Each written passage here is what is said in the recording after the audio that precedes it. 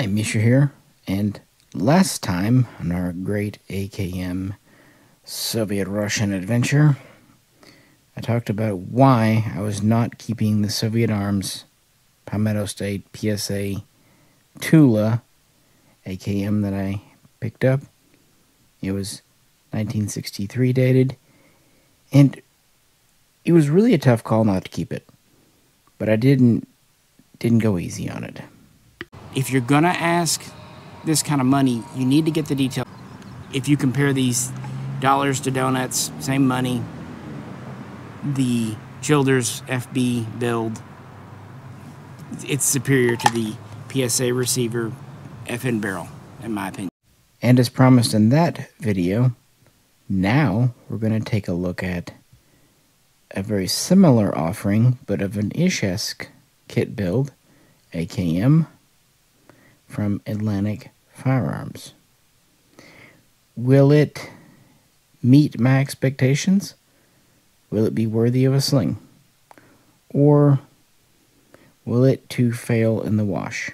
Now, full disclosure, I bought this. It was not given to me. And full disclosure, Atlantic does do builds kind of up my alley. The last one I can think of was the North Korean build we had a while back. But I'm not going to go easy on them. Just because I kind of like their style and how they often do things, I'm going to be tough. I'm going to be nitpicky. If I was that way for PSA, I have to be that way for Atlantic. So, with that said, bought this with my own money. Opening it up here. Is it worth it? It's really the exact same money as the PSA. And new in the zipper case. So before we pull it out of the plastic and see what we got, as always, if you could, please do like, share, subscribe. If you really like to help us out, check out the link to Patreon, because anything Russian ain't cheap anymore. With that, let's dive in. To begin with, what they come with, Atlantic ships theirs in these zipper cases. They're inexpensive, but actually useful. I've ended up with a number of them over the years, and I literally take them to the range because they're not too big. They're relatively thick. They have pockets. They're fine. I'd rather have this than a fancy cardboard box. On the other hand, we just get a really just bleh mag here. It's fine. It is mag. But I have to say the waffle one, I'm gonna hold here, that the PSA came with looked nicer, but I think these are just thrown in to give you something. So, yeah, I slightly like the case more than the box. I slightly like the mag that PSA shipped more than this one, but yeah. Inside the case, it comes in plastic, so let's get that off. And while moving the case up, I realized I left one model from before. Anyway, hey, free advertisement. Last fun when you're blind. But anyway, I was doing a video on the F-111 aardvark on my personal Misha channel, so if you like Vietnam-era aircraft, there's that. Moving on. I got this guy out of the bag here. Typical zip tie is a chamber flag. Hey, it works. And more importantly, the rubber bumper so that the handle doesn't poke through, because AK charging handles have a habit of poking through lots of things. So this is what we have here. And this is the year. Izhevsk, 1960. So not a first year production, that would be 1959. But first full year production? Anyway, early enough. And something I wasn't expecting. I was just hoping for something, say, pre-1965. Kind of an early Izhevsk to go with my late one, which is a 73. kind of when I settled for that one. Yeah, 75, 76, or 77 would have been cool, but I kind of took the best condition kit I could find when I was doing my Legion USA build all those years ago. So, now that we know the year, let's see how parts correct and serial matching this is and is not. Right off the bat, a couple of things we know aren't correct just because of, build reasons. One, polymer pistol grip, US made. And two, having the slant style muzzle brake. We talked about that a bit in the PSA video, but even though the slant brake is very iconic for the AKM, they didn't start off with it. They really didn't appear till 66, 67 at the earliest. And of course, this mag. By the way, it went in just fine. So with that out of the way, I guess we'll start with the barrel hardware. This has the non-lightning cut front sight base, machined of course, which is correct. It has the flat top and bottom gas block without the relief cut or lightning cut behind the bayonet lug. That was done later. And it has the correct machined, so squared off handguard retainer. So far, so good. Moving back, we have an appropriate looking trigger this time. And we have an appropriate just, mag catch. Nothing special there, which is good. The rear sight, though. This is maybe our first problematic area. Now, this is a non-lightning cut rear sight. And it does have the serial number etched in. And as far as I know, they're all etched. That's actually correct and fine. They didn't start doing the lightning cut till 62, 63 in that time frame. But the original sight leaves were not notched on the left side. Like the original AK-47, AK Type 3, they were actually notched on the right. I could be wrong about this. And again, this does have the etched serial, so I believe that this came with the kit. But I also believe it's a later style sight. I really was hoping it would have the teeth on this side.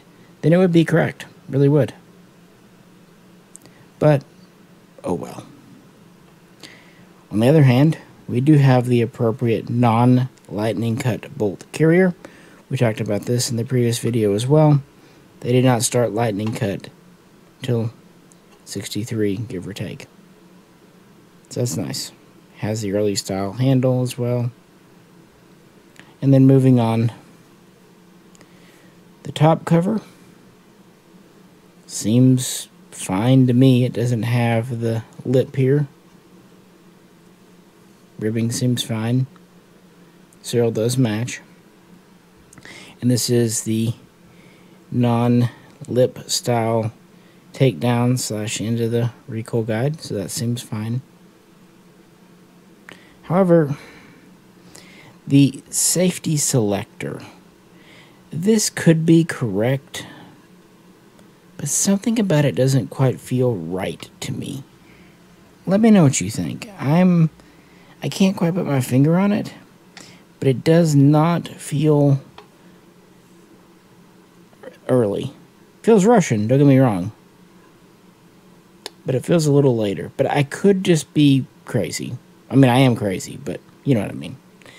And it is serial matched to the kit. But it seems to be a force match. It's an E-pin match. And the same goes for the takedown button back here. We'll look at it in a bit and we'll take it apart. But it is matching, So I believe it came with the kit, but it seems to be an E-pin match more than a factory stamp match. But keep in mind, especially with these older AKMs, the idea that they never went through at least a couple of Arsenal refurbs in all their history is frankly preposterous and not reasonable. So I can definitely see small parts like that wearing out, getting swapped either accidentally or intentionally. But the big deal is at least the carrier is the correct style. So that's nice. Now, as to the wood furniture. Honestly, you guys can look and tell me what you think. It's, again, obviously Russian. And being in really decent shape, it's probably a replacement. Looking at the comb, I'm having a hard time telling. Keep in mind the Izhevsk and Tula were different. I can tell you this is an Izhevsk lower handguard because of the more kind of squared off trapezoidal shape here of the swell. It does not have the drain hole underneath, though. See? Now, at this period for serialization, it would have not had the vertical serial. It would have had the horizontal small type serial. Let's see what you think. Upper handguard is upper handguard. Gas block and all that. Pretty well standard. Cleaning rod. Nothing special there. Let me know what you think on the furniture. Original 60 or, later replacement. I'm kind of leaning towards later, but could be wrong. It's a little hard for me because a lot of the parts guides online don't say as much as they show pictures, which makes perfect sense for 99.99% of people. Not so helpful for me, though. Oh, well. With that, let's talk about the barrel and receiver used here. These are on a Childers CG1 receiver, which is actually quite good for an Izhevsk build, including the dimples here, pretty correct. Here are the faux Russian selector markings. I think most would agree they're closer to original than the PSA. Very pronounced spot welds. And note that there are 2 welds, not 3 over the mag well. Same on this side. I'm going to let that slide. Yes, it would be nice to have 3 spot welds, but that's getting a little more picky than even I want to get because most of my clone rifles, even if it's 100% correct parts kit, getting the receiver itself 100% correct is nigh on impossible, at least within a budget. But I would point that out that early on it would have had 3 spot welds, just, to say it. Would you have YX stampings here? Proper.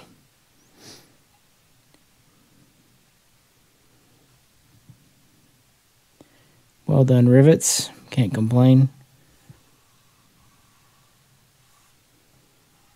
I do notice the dust cover does flare out a bit here, probably just a little bit of old bending from, years of use.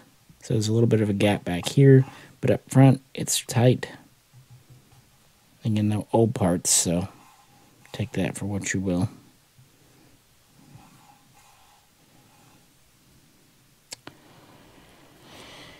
And the barrel. This is a Polish FB Radom cold hammer forged chrome line barrel, and 16 1/4 inches, so 415 millimeters, threaded threaded 14 by 1 left hand. And most importantly, no glaring marking here. See? Nice and clean on top. I can't really criticize the Childers receiver and FB Radom barrel because that's exactly what I did with my own pick years ago with Legion USA. To my mind, if you're going to have to use replacement barrels and receivers, again, on a budget, within reason, that's the best option in my opinion. Again, nice rivet work on this side. Little dimple on that one. Nothing bad at all, though. The Atlantic markings are on the underside. Good out of the way place. Of course, they have to be marked somewhere. Legal stuffs, but no reason to splash them all over the side or barrel. So with that, let's dive inside. Here's that recoil guide assembly out. Has a couple of numbers on it, including the serial of the kit. But yeah, it's fine. It's the correct part, so no real gripes there. And here's something that's quite pleasant. This has the proper rear trunnion, the so-called I-type. These were used from the beginning until about 62. Then you have a transition, and then you get to the kind of modern O-type. Yeah, so correct, of course, machined rear trunnion. You can also tell it's the correct selector arm here, as far as I know anyway.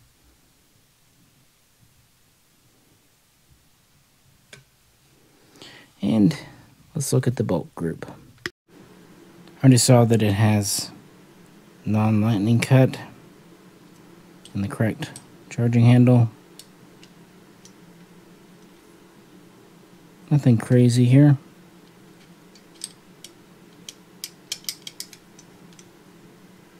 Piston. Yeah, nothing that jumps out at me is strange. Kind of a matte finish on it. Inside here. Trunnion feed ramp area. The Polish barrel.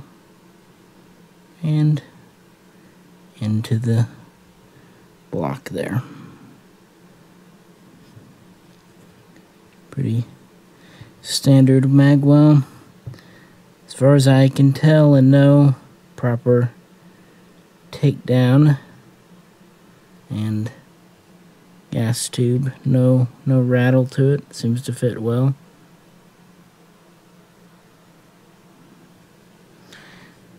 If there's anything you'd like to tell me or ask about, let me know.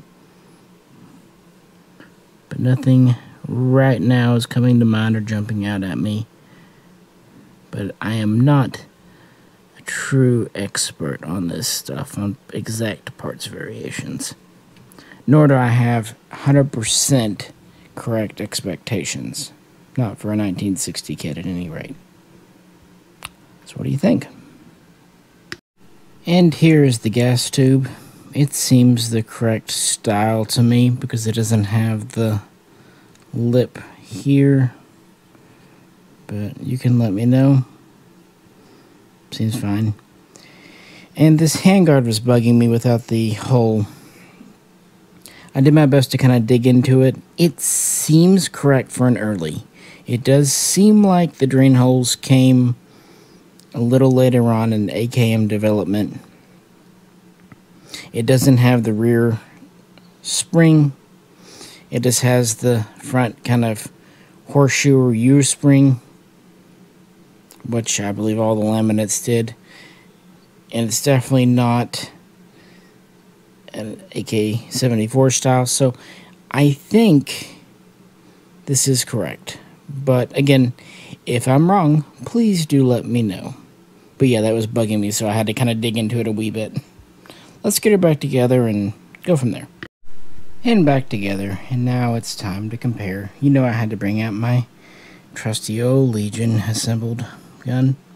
Keep in mind this is a later style.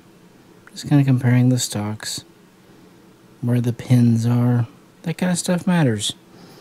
The combs do feel a little different.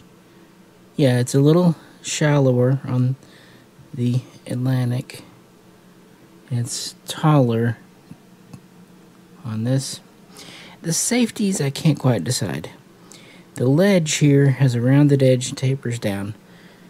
This is rounded too, but it is, excuse me, thinner. It is a thinner ledge than this. Let me know if you think this is the correct safety variation. It's very much a different style, more of a ledge, but I don't know if it's exactly correct for this type. Again, the rear sight, I don't believe is correct because the teeth aren't on the right side, but let me know. Obviously a very different handle and bolt carrier. Same Childers receiver, different top cover. Notice the flare back here on this one and the bigger lip here. No flare and just a very small lip there. And the stamping lines are different, much more pronounced on the top one. And the handguard, I do think, even if this isn't the matching handguard, which it may be, but I do think it is the right style without drain hole. Everything seems right for an early Izhevsk, just maybe not exactly right. This is a later one with the drain hole in it, as you see. There's a little bit of a gap here, but lines up, it's fine, it's not loose. Cast versus machined, and then the early style versus the later style. Larger hole, smaller hole. Yeah, pretty straightforward. And I made a change to my Legion gun based on a little bit of feedback last time. Do you see it? I replaced the pistol grip. Does that seem a little more appropriate? I've got a few different Russian grips. This does have the slash versus the dash, which should be correct for a Izhevsk. Let me know.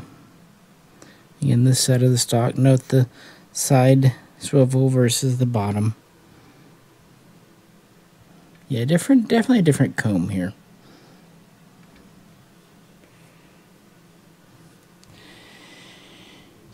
And you can tell the machined swivel versus the cast style here. And yeah, we're back to the front. A slant brake would definitely be correct for this one, but not so much for this one. Although, to be fair, a lot of old original pattern AKMs got the slant brake during a refurbishment. So, yeah. What can I do to make this look a little better? Not that it's bad, but I have a couple ideas. So give me a minute, I'll be back. There we go. That definitely looks better for this one. Fit really nice and tight too. Timed just about perfect. And I've been saving this for the right gun. It's the last Russian wood grip I received from Legion USA nigh on a decade ago. Now I believe it's a little darker color than the stock, but you could just say, you know, sweat from a hand. You know, I'd rather the grip be darker than lighter. And it is Russian, it is in good shape. So, you know, hey. And it is appropriate for a 1960. They still continue to use wood for a couple of years. Although, a lot of these guns would get a synthetic Bakelite type grip during arsenal repair and replacement.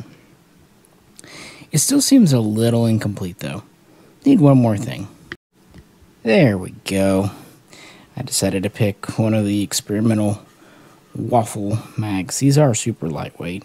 It's kind of funny to me. The AKM was always meant to be light, but they still had a few more things to do, like, you know, adding lightning cuts here and there that they hadn't quite got around to.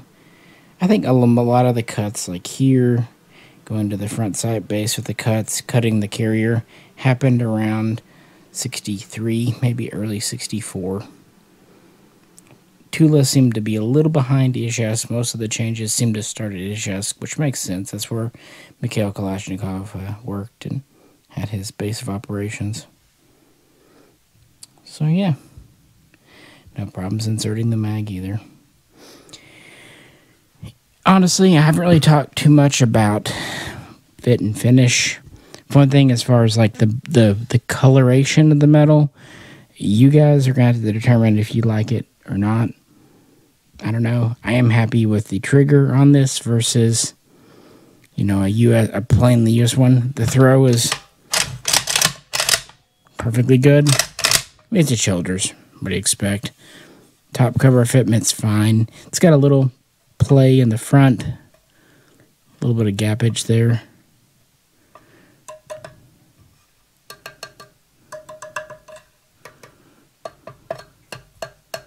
But it doesn't have that real big hum. And the receiver, while it is a little shinier than the original parts, it's not such a dramatic difference in my opinion. It's fine. It's perfectly fine. Although I'd be lying if I didn't say I still think the Legion USA is ever so slightly little nicer feeling. Just a little tighter. But I think part of their benefit was they were working from really, really nice conditioned kits, and they had kind of their pick of the litter. But then again, I've heard a lot of people complain about the color they used. So, you know, when you get right down to it, nothing's ever perfect, is it? The one reason I thought it'd be cool to have a 1960 AKM is because, of course, I have this. Of course, I'm talking about my Molot, at least what we know today is Molot 1961 RPK. Another Legion build. This is on a Nodak receiver, and it's one of the very few guns in my collection with a US barrel, only because finding original RPK spec barrels is very difficult. And I wasn't going to pass this up, but I'm really glad I went ahead and got this from Legion USA back when they had them. It's got a wood pistol grip too. It's a little bit thicker, a little bit chunkier. Now this very well could be from an AK Type 3. Sure looks it, but I think it's neat. So I'm going to leave it on there. These certainly had wood grips. Pedal stock.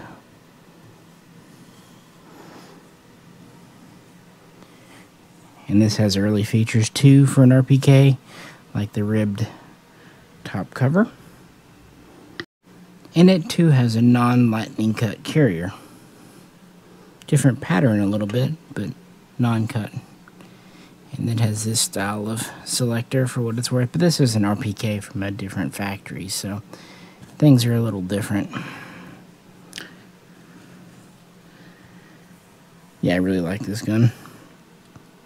I had the paratrooper version they put together, but when push came to shove, I had to sell one, and as cool as the para was, early production RPK, I could not say no to. And so that's what I thought this would make a nice companion for, in addition to the later AKM, kind of completing the Russian set. So, what do I think? Honestly, the safety doesn't bug me quite as much as it did at the beginning of the video. I do feel better after thinking about it and looking up a little bit on the lower handguard and the buttstock. Not saying they're exactly original to it, they could be, but they certainly seem original style. I think it's only the rear sight that gives me pause, and even that I might be overthinking, so do let me know.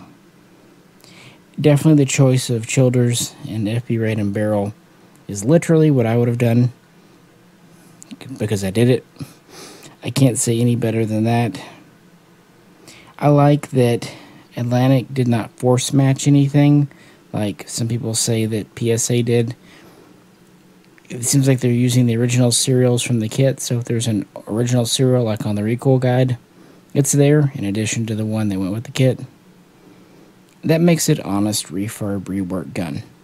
That's fine. I just don't like stuff that was faked in the USA. The gas tube fits tight, but also was easy to remove. One thing I noticed with the PSA, it fit tight, but it was really difficult to pull off. It was kind of crammed in up here, very tight. This comes apart as it should. The safety selector isn't overly loose or tight, unlike with the PSA. It works fine. The receiver, yeah, it should have 3 spot welds instead of 2, but I have to let stuff like that slide. By the way, on an RPK like this, early on, mag weld dimples are correct, but later on they would not be. And even though this is US barrel, at least it is chrome lined. I really do like this gun. I think it's because I like my 2 Legions so much that I've been kind of wanting one more in that same vein. And since they're no longer doing builds, I've been trying to find someone else. And luckily, there have been quite a few Russian parts kits. And the PSA was almost good enough for me. That sounded really, really something. But you know what I mean, though. It was almost there. It was really the U.S. receiver and the U.S. barrel, the way they did it. Not the fact that they were U.S., but the way they did them, marked them, that I just couldn't quite live with. Not for the same money as one of these. So now, I'm trying this out. As I said at the top of the hour, I paid for this with my own money. The only thing I did is in the notes for the order, I said an early gun would be nice, say before, 1965 or before. When I was told, when I was told it said 1960, I was quite tickled. I wasn't quite expecting that early. So that's cool. Kind of the same thing happened up here with the Legion. So, is this one sling worthy? Well, I guess not, because I can't find the sling. I stuck it somewhere. I'll find it later. Even then, I'm not 100% there. But I think I am closer than with the PSA. I need to investigate a few little things. I need to sleep on it. It's a big decision, and so, yeah, I need to think. But it's hard to have any serious criticism. A lot of what I've said is a little tongue-in-cheek, intentionally nitpicky, but that's what these are for. Like I said in the PSA video, these are for collectors. Yes, you can and should shoot them. But people are going to get these because they want to rush an AKM. Especially for the early or late ones. Those definitely fall into the collectible realm. Yeah, I need to sleep on it. Find my sling. But I think it's more up my alley. What do you think, though? My only things, I do wish it was a Tula, only so I could say I have a Tula and an Izhevsk. Then again, I could just say my Mahdi is my Tula. I mean, it's pretty close. And it is kind of neat to have an early and a late from the same manufacturer. And of course, Izhevsk is the name in AK production. But I can't fault the quality of the build, the parts chosen, or really the quality of the original Soviet parts. They seem quite nice. Have any of you picked up any of these Atlantic builds, either past or present? Let me know. I think they really have upped their game the last few years when it comes to the replicas. Again, that quote-unquote Asian contract really impressed me last year. With that, I'll let you go. If you could, share what you think, what you've seen here, pros and cons, what you think of this gun. If you could, do like, share, and subscribe. And like to help us out get to the range, check out Patreon. This is Misha. Catch you very soon next time.